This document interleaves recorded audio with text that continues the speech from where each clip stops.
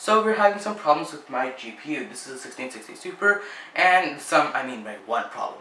The one major problem is that under full load, it is going to around high 70s to mid 80s, which is not a good sign because under full load, like a month ago or a few weeks ago, it used to be around mid 60s, which is a much reasonable temperature, which I'm comfortable keeping my GPU at. So let's go see what's going on. On the way, I'll just teach you how to open a GPU properly without damaging it. One of the reasons why you would want this is to add a water block on a GPU, so you can water cool a GPU, which will look pretty nice. And if you have the money, obviously. And the next reason is probably if you would just want to remove the thermal pads and add a new one, or in this case, most likely, just add new thermal paste if your thermal paste have gotten dried out. Anyways, let's get started. And all you need is a Phillips head screwdriver with magnets preferably, and if you're fancy, electric one. So let's start it.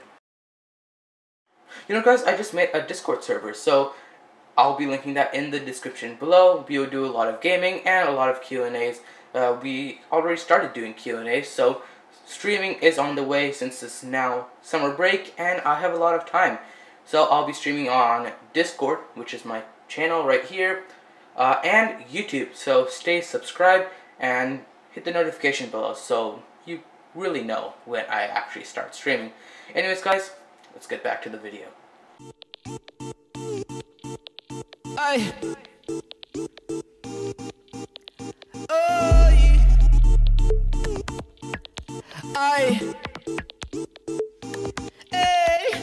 Strike back, fire match. All we ever wanted was a fling. Hey, got a heart attack, calling back. All she ever wanted was a ring. Hey, fire down the head, feel it right, hanging out your mouth like you need a light. Okay, so we have the 1660 Super right here.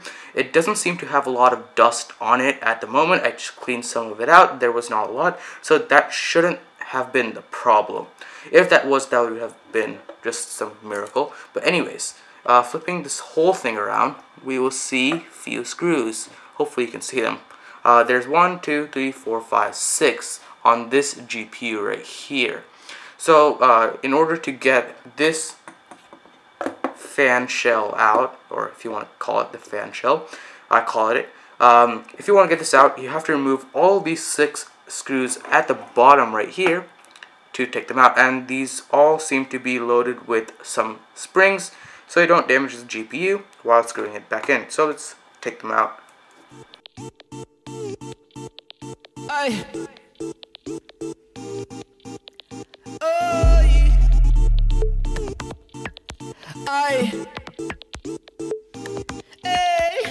Strike back, fire match. All we ever wanted was a fling.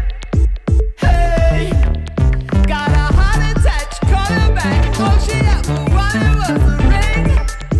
Hey, fire down the head, feel it right, hanging out your mouth like you need a light.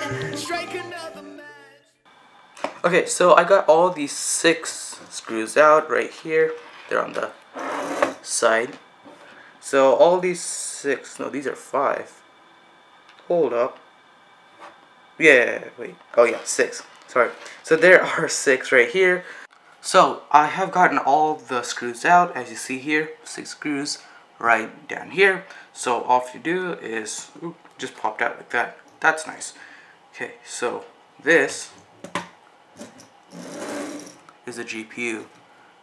I mean, this is the one. This is the shield, or as I like to call it, the fan shield. So all you have to do is just take out this fan header, or fan plug, and that's out. Now we have this GPU right here. Let me zoom in on it. So we have the GPU right here, and as you see, this thermal pad is actually dried up. And I've been only using this GPU for like a few months now, and this is not a good sign. So, same thing on the fan. or fan plate right here, the thermal pad has been dried up a lot. So that's not a good sign. So I have to order some thermal pad or thermal paste, and the thermal pad seems to do fine. It's all normal. And yeah, I think the only problem is with this is the thermal paste. So with the thermal paste, I can just apply more, just rub it off with isopropyl alcohol or some kind of alcohol, or like even rubbing alcohol with some wipes that I can just remove from both ends right here, and yeah, and apply more with some kind of small spatula or thing to spread it on. Anyways, I just have to put this all back together. Now I know what to order from Amazon, and you will be expecting another video about opening this, taking the thermal paste out, and putting it back in, also putting it back into the case. Anyways, let me do that right now, and I'll take you on the ride. Aye. Oh, yeah. Aye. Hey. Strike back, fire match. All they ever wanted was a fling. Hey. Got a heart attached, call her back. All she ever wanted was a ring. Hey. Fire down the head. Feel it right.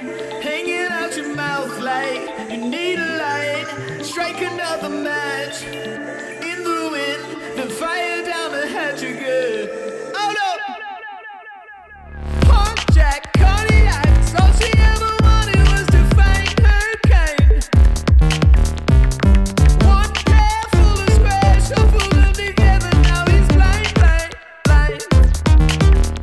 He said go home, sleep it off. So in the next week or so, expect a video from me where I show you how to remove thermal paste and apply thermal paste onto your GPU properly, so you get amazing GPU temperatures and performance too. So as usual, thank you guys so much for watching, and make sure you subscribe to this channel and turn the notification bell on so you don't miss a single video in the future. Anyways guys, that's gonna be it. Peace.